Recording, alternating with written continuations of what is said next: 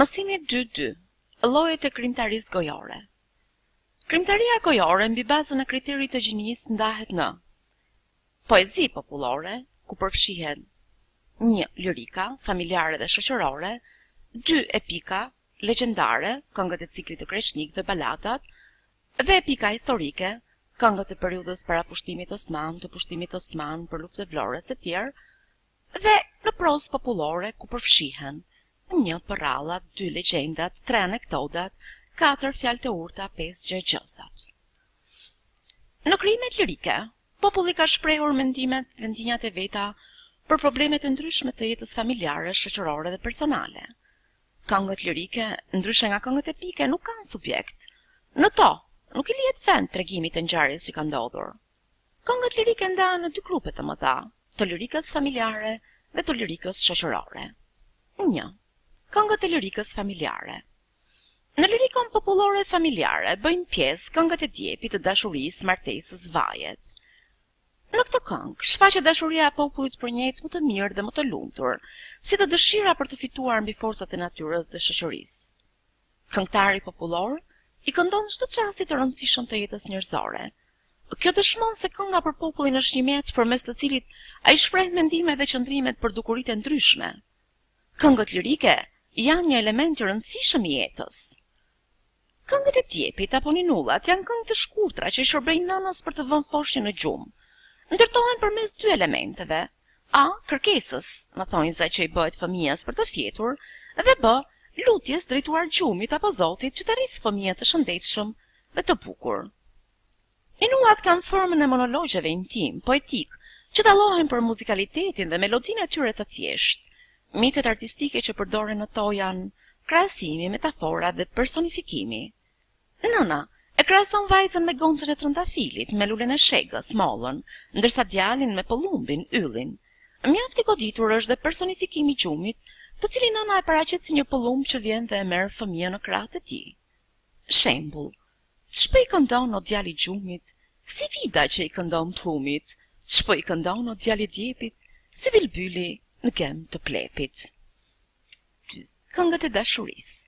Në këtë këngë shprehen ndjenjat e pastra njerëzore, ideali I popullit për femrën dhe familjen, si dhe zbulohet vizioni I përparuar I popullit për jetën dhe marrëdhëniet mes 2 sekseve, djalit dhe vajzës. Këngët popullore për dashurinë janë mjaft të larmishme. Disa prej tyre karakterizohen nga notat e trishtimit, pasi kanë qendër një vdekje ose një fatkeqësi, ndërsa disa të tjera dallohen për humorin, nën kuptimet lozonjare. Krahasimet, metaforat, epitetet që përdoren për vajzën janë nga më të bukurat.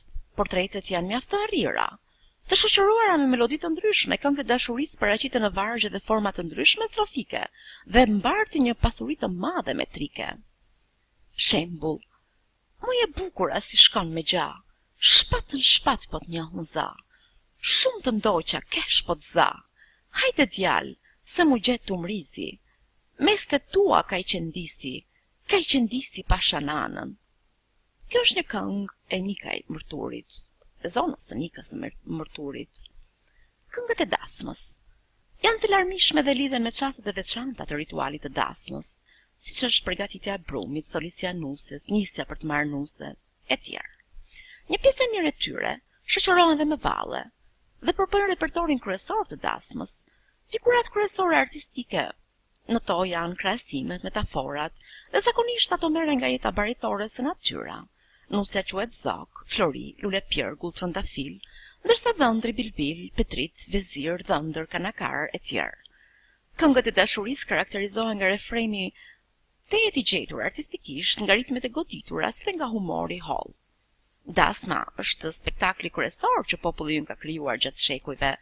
Asnjë ceremoni tjetër pagane apo fetare hershme dhe përmorshme, zbavitse apo heroike nuk I afrohet këtij rituali. Aty gjen elemente legjendare, fragmente homerike, momente të plazmuara nga kohët kur besohej se perëndit dhe njerëzit jetonin të përzier. Vetë personazhi nusësh është I tillë, gjysmë toksor dhe gjysmë hynor. Dhe këtu nuk është fjala për epitetet që I vijnë asaj, por për thelbin e saj. E thot shkrimtari I shquar Ismail Kadare në veprën Autobiografia e popullit tonë në vargje. Një shembull I këngëve të dasmës. Dal ke dhëndri në sanxhak për të prishur një fshat. Jo një fshat, po një mahall. Ase të mahall gjithë, por shtëpinë e Zotit Krushku, të marrim nusën tën. Është një këngë e mbledhur nga Thimi Mitko në veprën Mbletash shqiptare.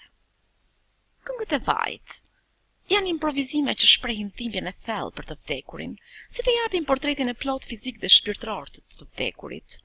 Format më të njohura të tyre janë gjamat në veri dhe vajtimet me ligje në jug. Në formën e parë, pra të gjamat, mbizotron fryma legjendare që i jep këtyre këngëve jehonën e bomave dhe ngjarjeve të thjeshta të jetës së vdekurit. Në këto gjamat mbizotrojnë figurat retorike të fuqishme, mbizotrojnë lirizmi fjalëve përkëdhelëse, si dhe epizmi mallkimeve. Në këtë mënyrë ndërtohet një krijim tronditës. Gjamat dhe vajet për nga forma, struktura e vargjeve dhe ritmi, për nga pasuria artistike gjusore dhe figurative, përbëjnë nga pjesët më me peshë të folklorit tonë. Shembull, kur ka ken mirë me ndjellun zi, hej, mori loke, mori bi, qyqa e mjera unë këtë shpi, atë kjaj vetin, atë kjaj ty, kjaj malsin për rreth e qark. Është një këngë vaj e marrë nga malsia e grutës. Këngët e lirikës shoqërore.